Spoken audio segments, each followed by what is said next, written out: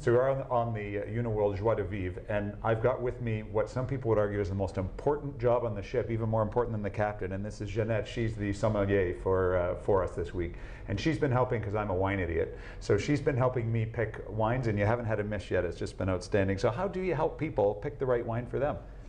Well, I would ask a lot of questions. What is their taste, what they like, what mood are they at the moment, what is the food they're going to eat. So slowly but effectively I would get to the perfect wine. And I see right behind we've got wines from all over the world here. It's yes. You guys, is there any particular type of wine They that are you my precious. We do have wines from all over the world. European wines, South American wines, South African wines, Australian wines.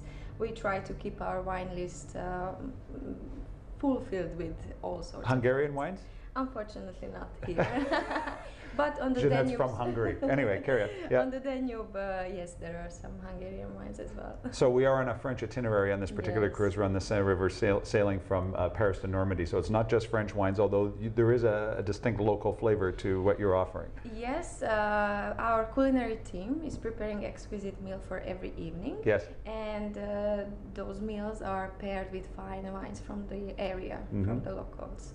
So yes, they are French. So we get to try them at dinner, and then do you do wine tastings or any events like that on board? Yes, and the wine tasting is very flexible. Yes. If I have wineys like yourself, we can get we can get to a discussion, and we can choose the wines actually what they like to taste. But normally it runs on wines from all over the world.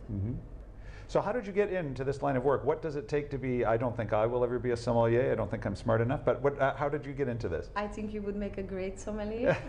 Now you're just flattering me. Because it starts with a passion and you already like wines. Yes. So this is how it started with me as well.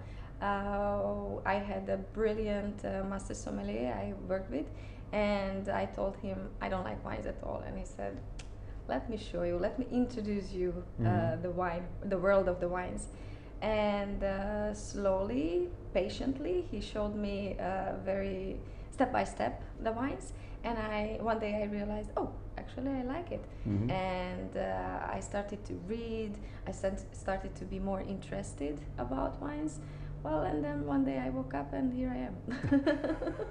At the wine thing. Well, thank you very much, Chris Lanome. Thank you.